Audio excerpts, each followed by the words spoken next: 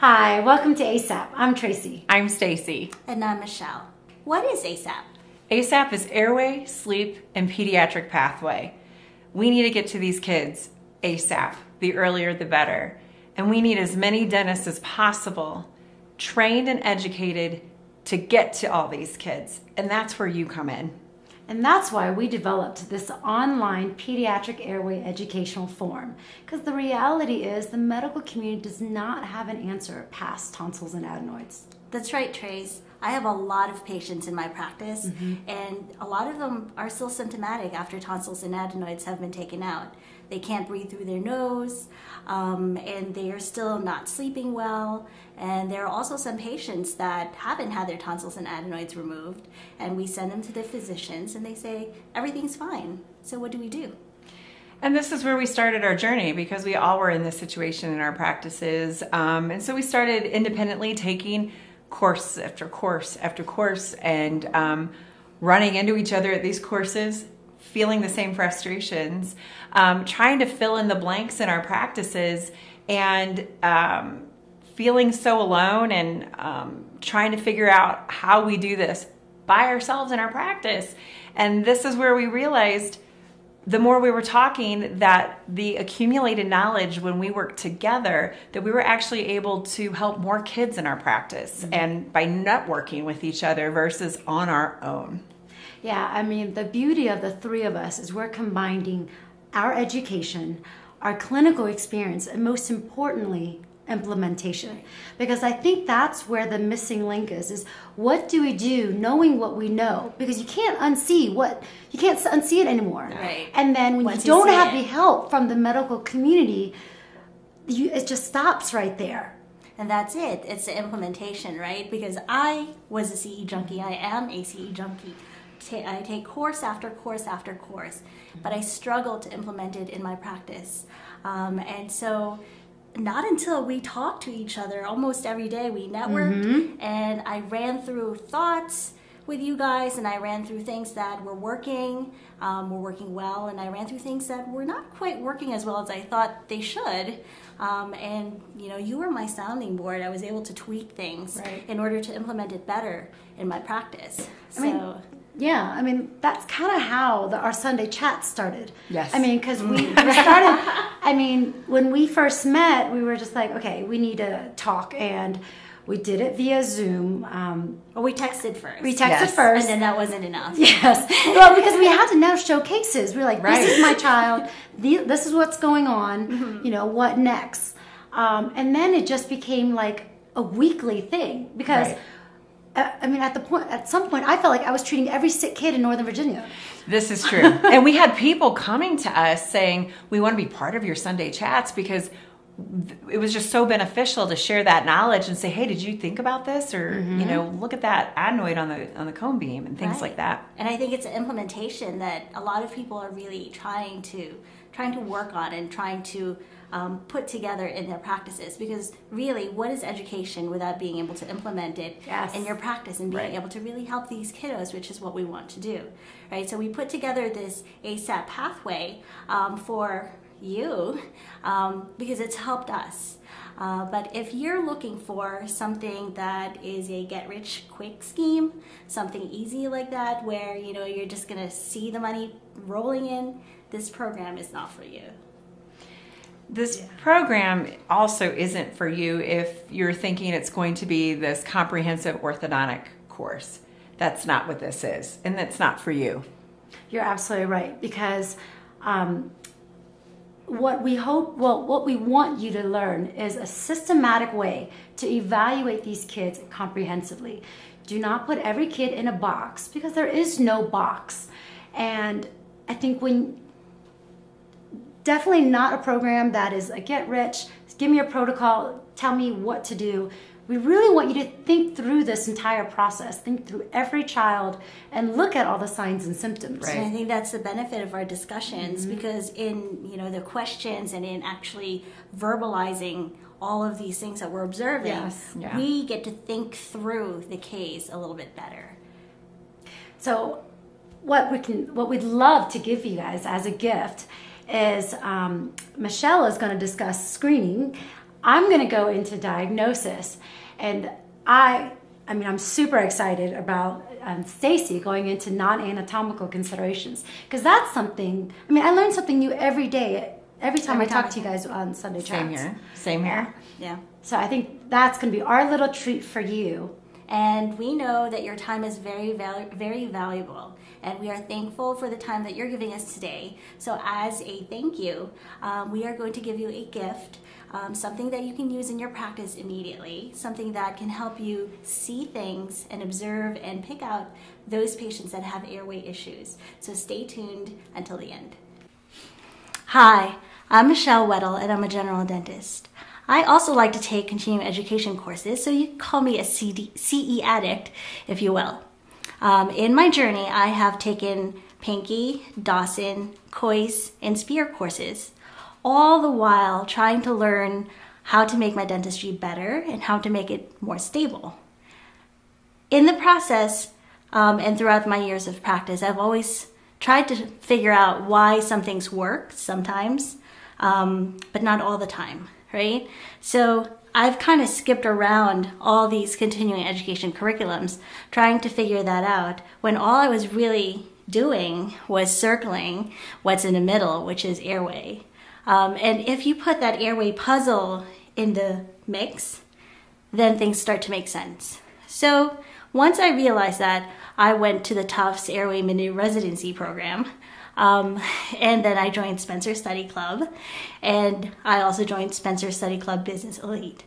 Every time I come back from all of these continuing education courses, I come back on fire, excited, wanting to share my knowledge, not only to my staff, but to my patients.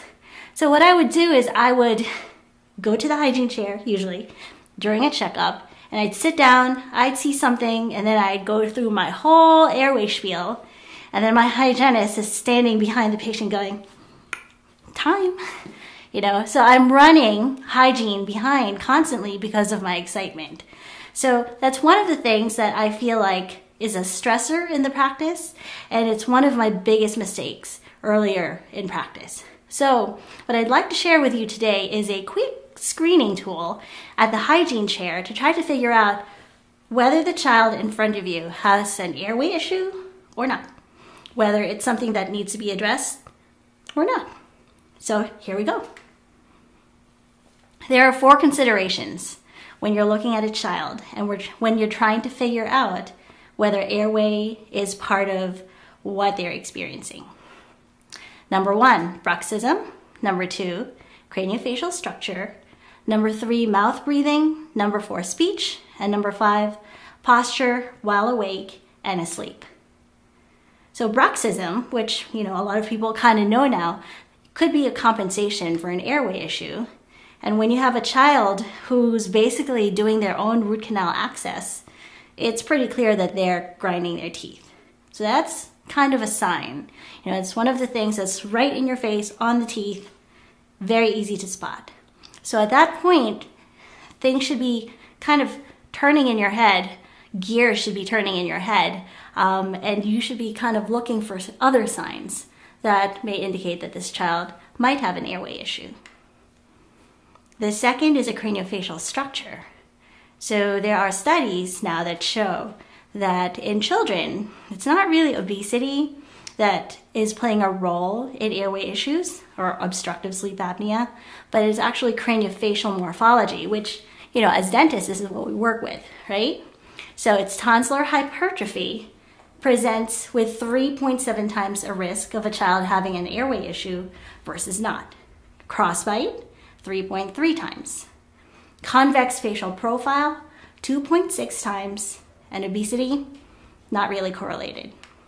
When we look at the back of the throat of a child, we can see all the way back what is going on.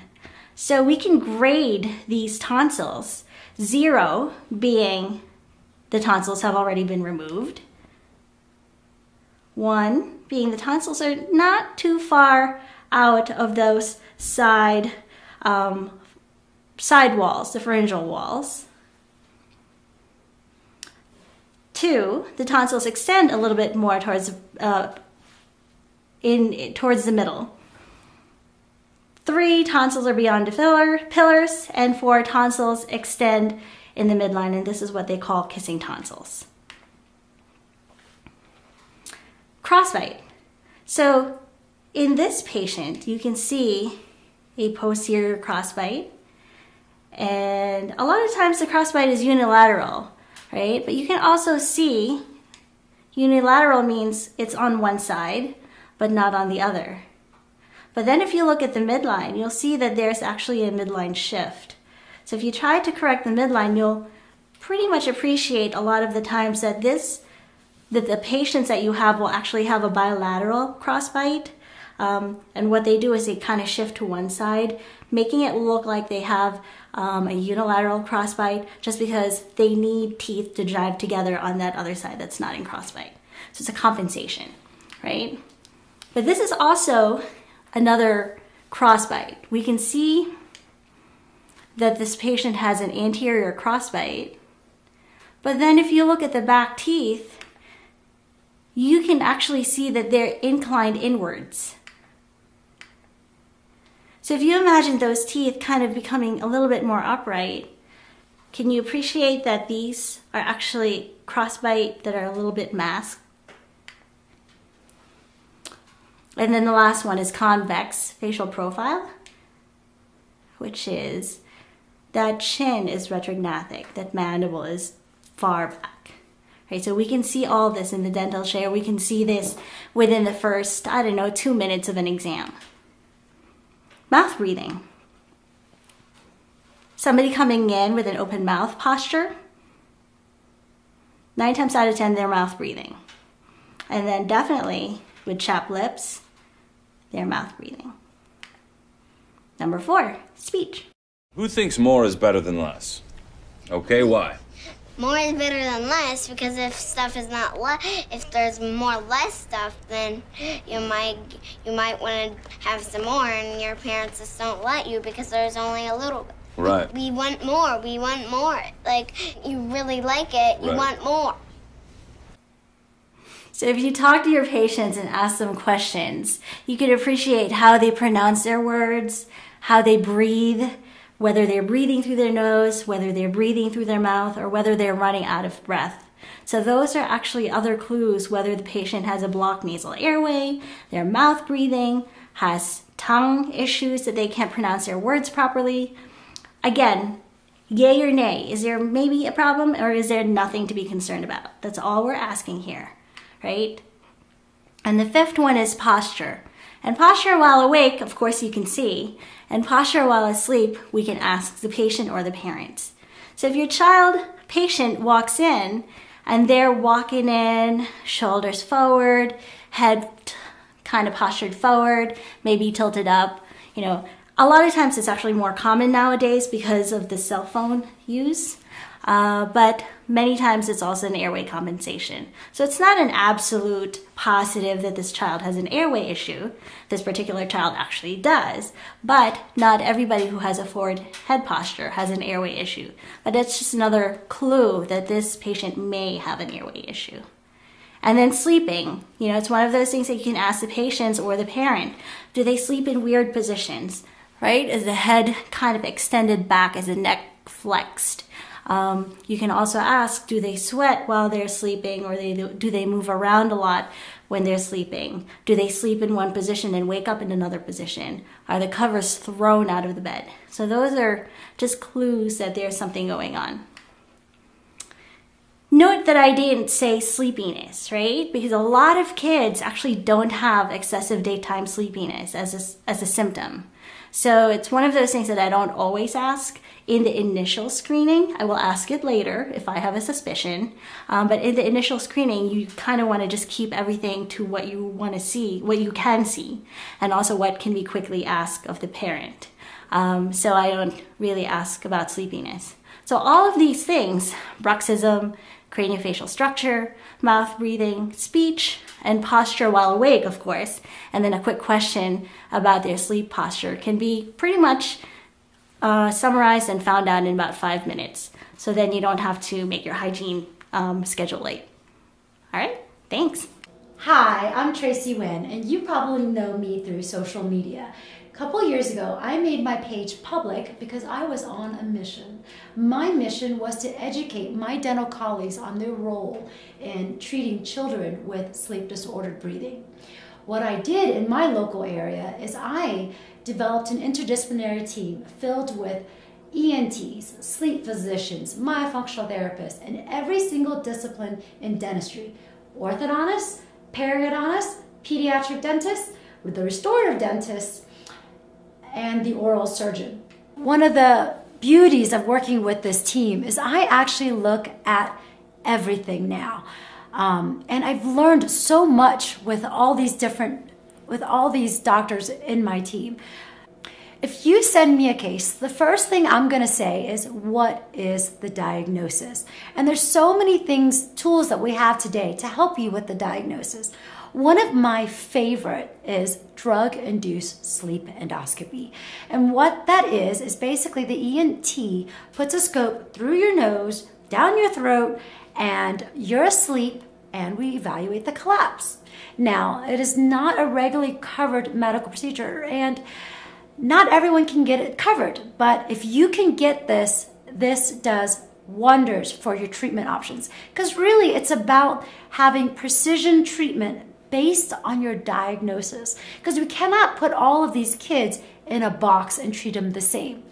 And the challenge is, because we don't know the collapse, we don't know what we're doing is working. But I'll tell you a little bit about the collapse. So here we go. This is velum collapse. The velum collapse deals with the soft palate. So that is a collapse that's a little bit higher. I actually see this quite a bit in children, and this is where the Mellon-Potty score becomes really important for me. If you have a Mellon-Potty score of a 4, I'm kind of thinking you probably have some kind of a velum collapse. Another collapse, the oropharyngeal lateral collapse. This collapse is very common and can be managed with oral appliance therapy. Now, there's a couple other collapses. Tongue-based collapse. Now, some are saying that if we bring the mandible forward, we can prevent the tongue collapse. Maybe. This is where hypoglossal nerve stimulation is getting a lot of rave, because that is managing the tongue-based collapse. The fourth collapse, epiglottis collapse. That is really low. We can't manage that. That is all in ENT. The challenge is when we're treating these kids, when things don't work, why don't they work? So that's why I'm always going to ask, why didn't it work, and what is your diagnosis?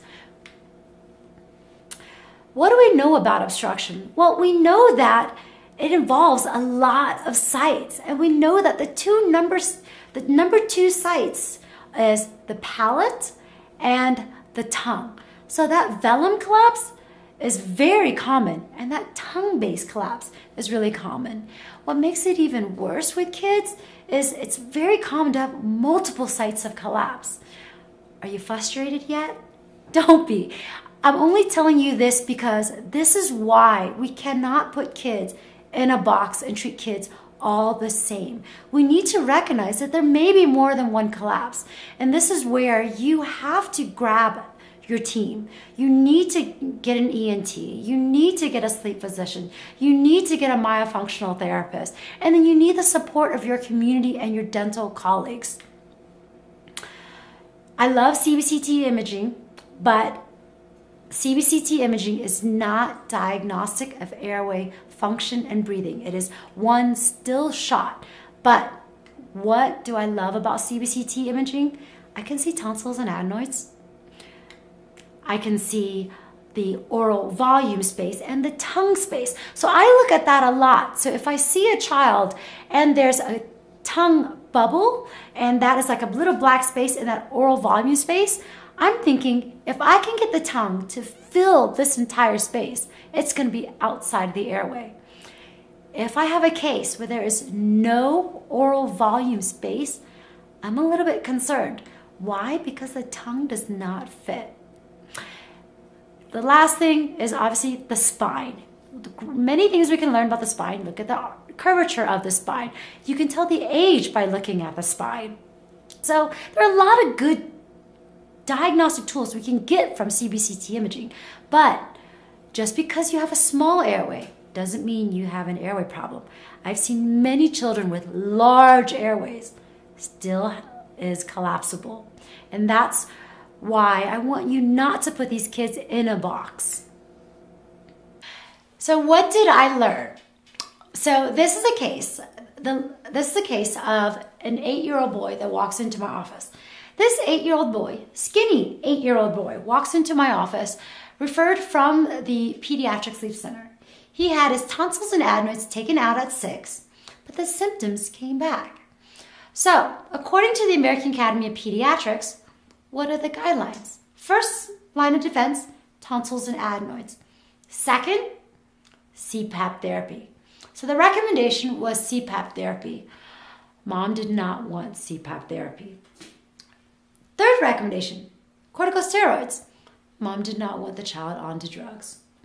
But what ended up happening was the child was not getting any better. So when he walked into my office, he's an 8-year-old kid that has been diagnosed with obstructive sleep apnea at the age of 6 that did not resolve, and now he's on a CPAP. So the question, how do we get him off the CPAP? So my first question was, what's the diagnosis? Where is the collapse? What can I do? So let's look at the first picture. Like I said, CBCT imaging is not diagnostic of airway function, but what it does tell me is that look at the picture. There is no air bubble where the tongue fits. What that tells me is the tongue does not fit. It is too big for the oral volume space. So as a dentist, when I look at that, I'm going to think tongue doesn't fit, jaws are too small, mid-face is set back. And ENT is going to say it's just a large tongue. So what's the diagnosis? We both have different diagnoses. So what I asked for, I would love for you to do a DISE, drug-induced sleep endoscopy. I want to know where the collapse is. I want to know if what I'm going to do is even going to work. And the answer for this child is really CPAP therapy. So this is what we did. I taught my ENT how to use a George gauge while the child is under. So with the scope, she's going to put the scope down the nose, through the airway, and we're going to look at the collapse. Fortunately, his collapse was an oropharyngeal lateral collapse. In adults, we manage that with oral appliance therapy. We bring the lower jaw forward, and we held it there. So that was huge for me, because if this was an adult, I could manage this adult. But it's not an adult. It's a child. Are you going to put an oral appliance on a 9-year-old? So what did I do? She did the DISE, she did the George gauge, she locked it in, I took it in, I mounted the case, and once I mounted the case, I knew where the lower jaw needed to be. Thankfully, the lower jaw just needed to be about 2 to 3 millimeters. But with the lower jaw being 2 to 3 millimeters, where was the maxilla? The maxilla was too far back. How do you know? So that's the answer. You need to know where you're going before you make these recommendations. Because if this was a velum collapse, the soft palate collapse, that has to do with a Mellon-Polity score. I would probably be talking to an ENT about, this is a soft palate issue. Or is it the tongue going up against a soft palate? So these are things you have to work with your team about. You can't do this alone. What did I learn from this case? You have to learn to co-diagnose. The diagnosis here was obstructive sleep apnea with lateral collapse, mid-face retrognathic, nocturnal bruxism, poor tongue tone, and posture. That's a lot of dentistry. I think we can help this child. So what did I do? I put him in a bonded expander with a reverse pull face mask because I had to bring the maxilla forward because the mandible needed to be 3 millimeters forward. And then we're going to do myofunctional therapy, and when he's old enough, based on the stages, then we're going to do functional appliances, and our next step was to make sure the mandible follows. Again, I cannot stress enough how important it is for us to learn how to co-diagnose. What is the diagnosis? Many of you know this case. This mother has over 300,000 shares. This is her journey to getting treatment for her child. Her child was about to be diagnosed with ADHD. A dentist told this mother, you know, your child's ground down through his baby teeth. I wonder if he has a sleep problem. Nobody's told her that. She goes, I didn't think about that. She goes to the sleep physician. Sure enough, he has obstructive sleep apnea. Next step, tonsils and adenoids. Guess what? He still has obstructive sleep apnea after tonsils and adenoids. What did they do?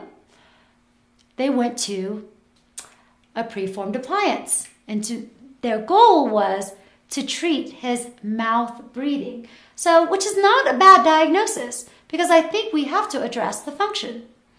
But guess what else? He wasn't getting any better. This is the challenges of treating these children. We have to know when to switch gears. It doesn't mean what we did didn't matter, because no one's going to say the child did not need the tonsils and adenoids. We just have to say that wasn't enough. So, tonsils and adenoids came out, evaluated the function. He's in a preformed myofunctional device. He's learning how to nasal breathe, but he's still symptomatic. This is his clinical presentation. If you really look at the arches, it's kind of narrow. I mean, it's broad right where the molars are, but it really gets narrow by the canines. He can breathe through his nose. He had the tonsils and adenoids taken out. But remember my last case when we put the kid through DICE and we did the George gauge? That mandible needed to be 3 millimeters forward to prevent a collapse. I think that's what's going on here. The function is good. There's no obstruction and there's no soft tissue obstruction. But the issue is, what else is going on? Is there enough room for his tongue?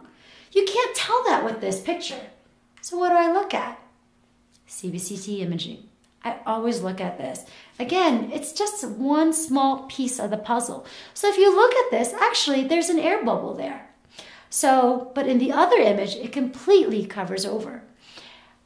So when I look at this, I'm thinking, there's space. He's not as bad as my first kid, but I think he needs more space. I think we need to be a little bit more proactive with his treatment. So I'm not saying tonsils and adenoids was not a good decision. I'm not saying these preformed myofunctional devices was not a good decision. I'm saying is we need to continue to do more. And so what did we do in this case? I actually treated very similar to my last case, because the diagnosis is very similar. Obstructive sleep apnea. He still has obstructive sleep apnea. Nocturnal bruxism. He's still grinding at night. Now, I think that he is mid-face retrognathic. I think that mandible is still set too far back. Unfortunately, I couldn't get a DICE in this case. So I'm going to treat this like it was a lateral collapse. I'm going to bring the lower jaw forward and the upper jaw forward. So my treatment, upper expander, reverse pull face mask, and then a lower expander. Once that is where it needs to be, functional devices to bring him forward. He's only 8. I'm not saying that's going to be it. I'm not saying he's not going to need treatment anymore. But I just want to keep that airway patent, because every minute the child does not breathe is a risk of neurocognitive damage. We just did a tonsils and adenoid surgery that puts the child at the risk is death, but we did it. And it's not that it didn't work, it just wasn't enough. And this is what I really want you guys to understand. If it doesn't work, it's okay. It doesn't mean it didn't work. It probably means it's just not enough. So I'm going to end it with, what is your diagnosis? And that's what I'm going to go into in some of these modules, is to go hone in on your diagnosis. You can try something, just like we did with tonsils and adenoids. We tried tonsils and adenoids, and it didn't work, and that's okay. And I'm going to show you other techniques that we can try. Thank you. So I think a lot of people are familiar with the anatomical aspects of sleep, but there are non-anatomical factors that affect sleep and airway health. And what could we be missing? Is it possible that vitamin D, vitamin Bs, as well as the endocannabinoid system could actually have a role in our sleep health? What could my 2 kids admitted into a hospital on the same day in 2 different parts of the country have to do with vitamin D? My one son, who has the ice pack on his neck, had his tonsils and adenoids removed on March 22nd of 2018. And that picture's at 1 p.m. He was diagnosed with obstructive sleep apnea, and I have done everything: expansion, myofunctional therapy, Buteyko breathing. Finally, I'm like, I just have to get those tonsils and adenoids out. So at 1 o'clock, I'm at the hospital in St. Louis, Missouri with him. We get him home. I'm home an hour, and I get a phone call from the head of the high school choir. My son was on a choir trip in New York City, and he had just arrived around 4 o'clock in New York. And at 5:30, the chaperones are blowing up my phone. Again, another phone call. You don't want to see all these chaperones calling your phone as a mom. Everything's okay. Ben's on an ambulance. He's heading to the hospital. We think he had a grand mal seizure. And this is as a mom where you're like helpless. 2 of my sons are in the hospital at the same time, and I don't know what to do. He's never had a seizure before. So here I am looking at my kids, feeling helpless, going, what am I missing? Could low vitamin D in pregnancy affect the role of sleep and airway health in infants and children? So I came across Dr. Stasha Gomanak. She is a neurologist who really focused her practice on sleep health. And she has really taken me under her wing and really taught me a lot. Basically, vitamin D is not a vitamin. It's really a hormone. And it has become accepted as a hormone in the research. There's plenty of literature out there supporting that. We also know that if our levels are below 60 to 80 nanograms, that our sleep cannot be optimal. Babies that are born to mothers with low vitamin D sometimes can have a hard time breathing through their nose. This is why infants might be born mouth breathers. It affects sleep, it affects their airway, and it affects their overall health. Pregnant women should have their D levels checked before they even become pregnant, ideally 3 months before conception, so that they can have the optimal health and sleep for themselves, and then their babies could be born with optimal sleep health. We know that sleep disorders can be viewed as basically a malfunction of either the timing of sleep or the paralysis of sleep. Uncontrolled clinical trial of vitamin D supplementation. It was about 1,500 patients over a 2-year period. When they found that maintaining a consistent D level between 60 to 80 nanograms, again, way higher than what the average medical doctor is used to saying is normal, over many, many months, produced normal sleep in these patients with sleep disorders, regardless of the type of sleep disorder they had, whether it was obstructive sleep apnea, whether it was narcolepsy. A lot of them improved just through normalizing the D levels. What we also know is that patients that manifest these certain sleep disorders, whether it's periodic limb movements or whether it's obstructive sleep apnea, During the same sleep study, one might see that someone experiences both of these things. One is that you're not paralyzed enough during sleep, which would be the periodic limb movements. The other is you're too paralyzed during sleep, and that is the obstructive sleep apnea. So you wobble between too paralyzed and not paralyzed enough. And what is interesting is acetylcholine, which comes from B5 in the gut, which comes from a healthy vitamin D level. You can't have the B's if you don't have a good D level. Acetylcholine controls the brainstem. It controls the toggle switch between paralyzed and too paralyzed and not paralyzed enough during certain phases of sleep. The vitamin D receptor access is throughout our entire body. And low D leads to low levels of vitamin B's. And this can lead to quite a few problems in our health. And here's just a few that I'm going to mention. Poor sleep, insomnia, narcolepsy, cataplexy, kineoplexy, apnea, parasomnia, restless leg, bruxism, lack of growth hormone during sleep because you're not getting good stage 3 sleep, decreased acetylcholine, which we know how important acetylcholine is in keeping our toggle switch perfect between paralyzed and not too paralyzed, inflammation states, poor gut health, IBS, constipation, acid reflux, B12 deficiencies, poor vagal tone, kidney stones, osteoporosis, gallstones, infertility, PCOS, gender confusion. Do any of these sound like you've heard this in your practice before or in your family?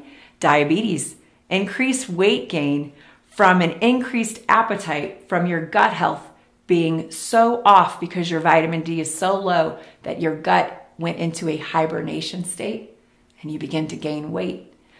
Migraines, headaches, seizure increases in epilepsy, preterm birth, links to autism, autistic spectral issues, nose obstructed children, babies born with the inability to breathe through their nose from day one, increasing rates of skin cancer. Yes, vitamin D actually protects you from skin cancer, but we're avoiding the sun like the plague today.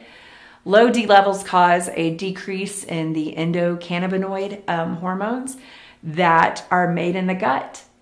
And we know the endocannabinoid system is gaining a lot of ground with its role in sleep and inflammation. So let's go back to the original question I asked. What could my two kids being admitted into the hospital on the same day for two totally different reasons have to do with low vitamin D? Both of the issues my children were battling were a result of a sleep disorder and low vitamin D. My son, who had his tonsils and adenoids out in the picture that day, when I had his vitamin D tested, his D level was 26. Very far from the 60 to 80 that it needs to be for optimal sleep health, for his airway to be able to maintain patency during sleep.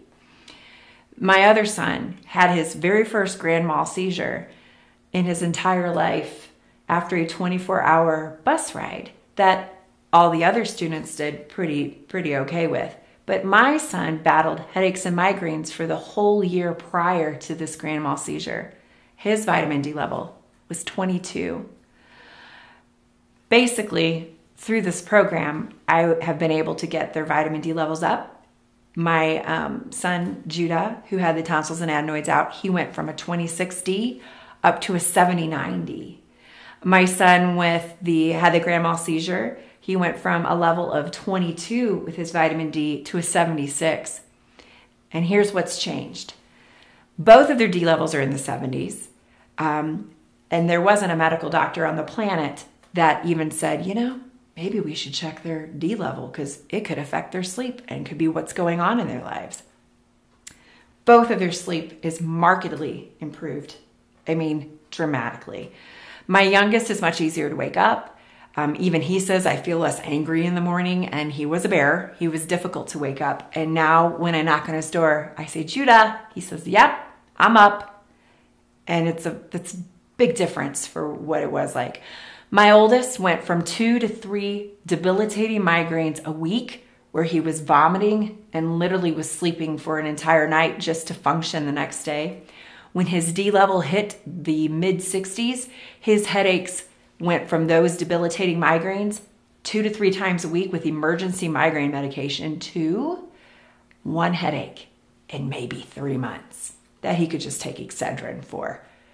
And you know, my 16-year-old would love to prove me wrong. He'd love to prove me wrong, and he would even stand here and tell you, my sleep is different, Mom. So it's not just D. It's what does D do for us as humans, and it is for our overall health, but it is super imperative for our sleep health. We have a lot to learn still about D. We're just touching the tip of the iceberg. There's a lot of research coming out about the role of D in every aspect of our health as humans.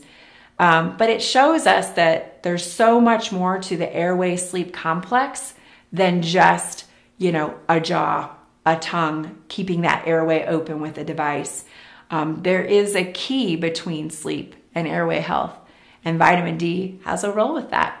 And I'd love to go over deeper with you in the ASAP program to help you understand how you need to be checking this in your practice with your patients.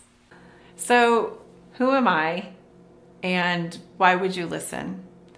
I'm an airway dentist, and these are my kids, and I'm a parent before anything else. And I really wanted answers for what I was going through in my life. And I know this picture, we really are walking around like this all the time, arm in arm, perfectly happy, never arguing. That's my family. Actually, that's from a few years ago. And those kids pretty much tower over me right now. So I haven't had an updated one, but it's a good picture. So this is my why. My journey is pretty much probably your journey too. When I speak, when I lecture, I can't tell you all the people that come up to me and say, that's what I've gone through. That's what I'm going through. So I think a lot of us share this together. So my name is Stacy Ochoa. I'm a diplomate with the American Board of Dental Sleep Medicine.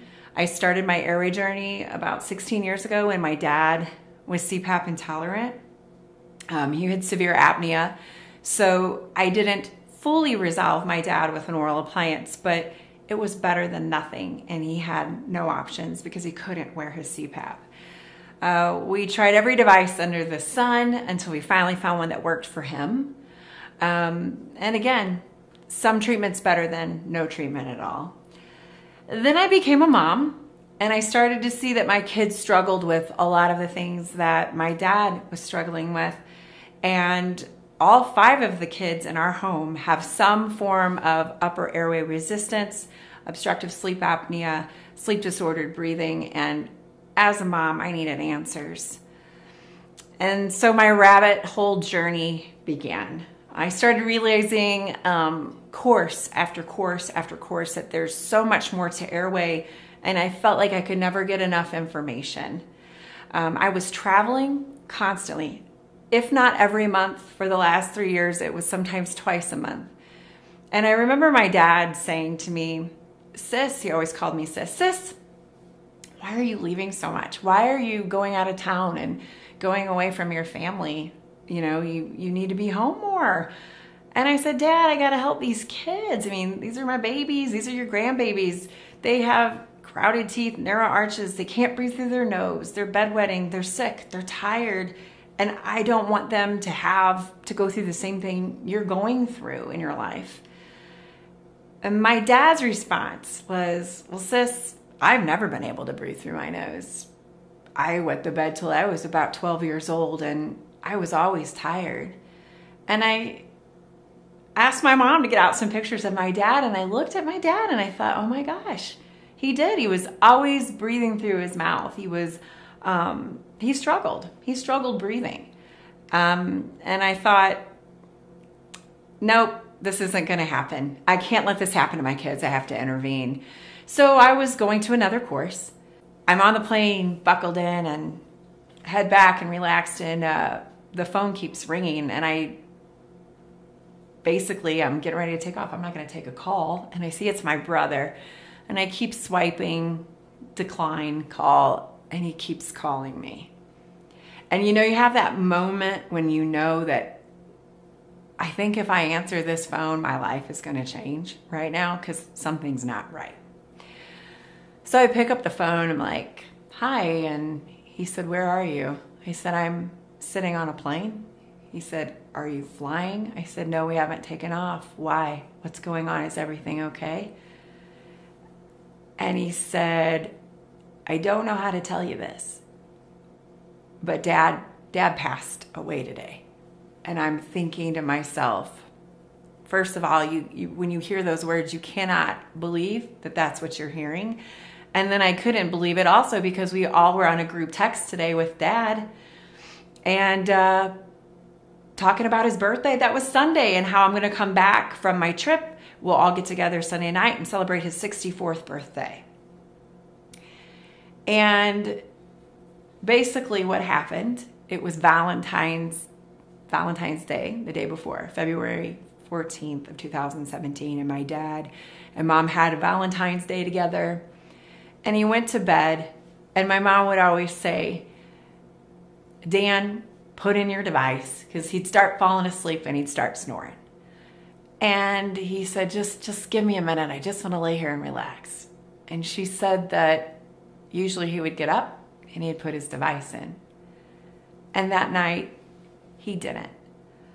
That night, my dad left my sleep device that I made for him on the bathroom sink.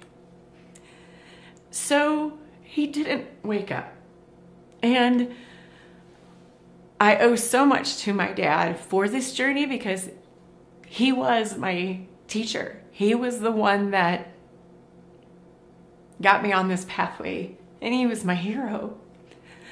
And then I really stepped back in my practice, in my life, and I said, it's not just enough to treat the adults. We have to get to these kids, because I really felt helpless. Like, what could I have done? My heart was breaking for my dad. My heart's breaking for my kids. I don't have a time machine to go back and help my dad. So what am I going to do? The only thing I can do is help make my kids' lives better and help make other kids' lives better and prevent some of these morbidities that my dad had to struggle with in his life. And it really changed the entire course of my practice. We can make the biggest impact the earlier we identify the problem as soon as possible. And that's why we have ASAP. And I'm here to help you with your family, to help you with the children in your practice. And if we can help one child breathe better by educating a dentist to start screening and helping, then it's all worth it. Thank you so much for taking the time to listen to this story. I don't think that I'm the only one that has this story. I think this is also possibly your story. I know that Tracy and Michelle share in my story as well. So we're bringing this to you to join us in our journey to help as many people as possible.